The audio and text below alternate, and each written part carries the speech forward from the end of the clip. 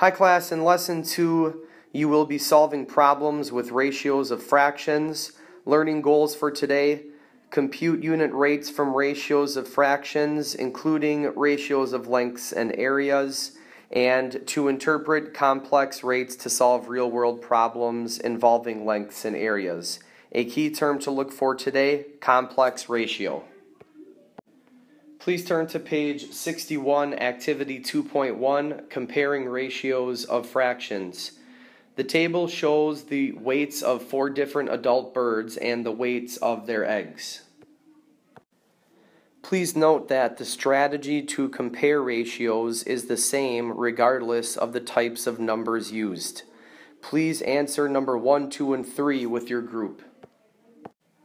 For number 1, the bird with the heaviest egg is the swan with 11 ounces, then the chicken with 2 ounces, third is the pigeon with 3/4 of an ounce, and the lightest egg is the robin with 1/10 of an ounce.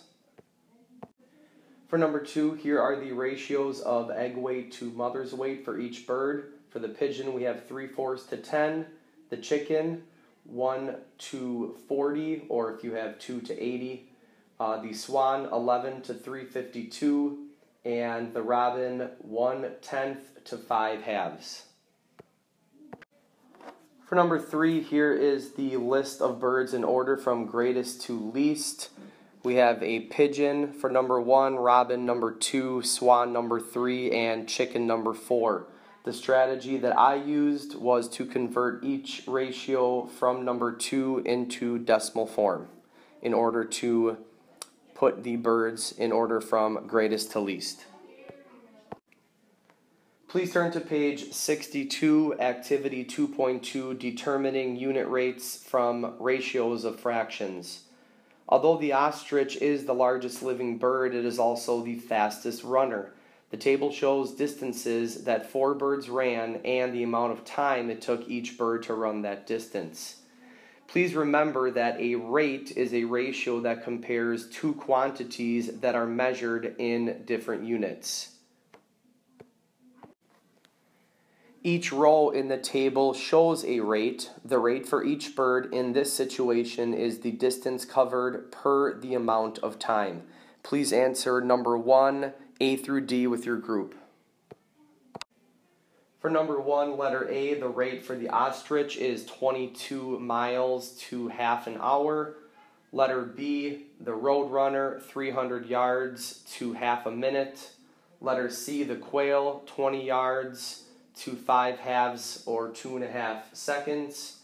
And letter D, the pheasant, 200 yards to 5/6 of a minute. Please turn to page 63. The rates you wrote in question 1 are each represented using different units of measure. In order to compare speeds, let's determine the unit rate in miles per hour for each bird. Consider the numbers and units of the original rate to choose a strategy. Analyze each worked example. You know that the ostrich ran 22 miles in half an hour. Let's take a look at the worked example. The rate of the ostrich is already measured in miles and hours, so you can set up a proportion and scale the original rate up to 1 hour. So therefore, the ostrich's speed is 44 miles per hour. Please turn to page 64. You know that the great roadrunner ran 300 yards in half a minute. Please note that when you look at the worked example, there are 1,760 yards in 1 mile. The rate of the greater roadrunner is written in yards per minute, so you can use conversion rates to rewrite the rate in miles per hour in order to determine that the roadrunner ran 20.5 miles per hour. Using the last 2 worked examples, please answer number 4 and 5 with your group. For number 4, here is the work that you should show using the worked example from above in order to determine the quail's speed. The quail's speed is 16.4 miles per hour. The pheasant's speed Again, using the worked example from above, here is what your work should look like. 8.2 miles per hour for the pheasant. For number 5, the order of the birds from fastest to slowest rate, we have the ostrich at number 1 with 44 miles per hour, roadrunner number 2, 20.5. Number 3 would be the quail with 16.4, and number 4 is the pheasant with 8.2. Please turn to page 65, activity 2.3, solving problems with fractional rates.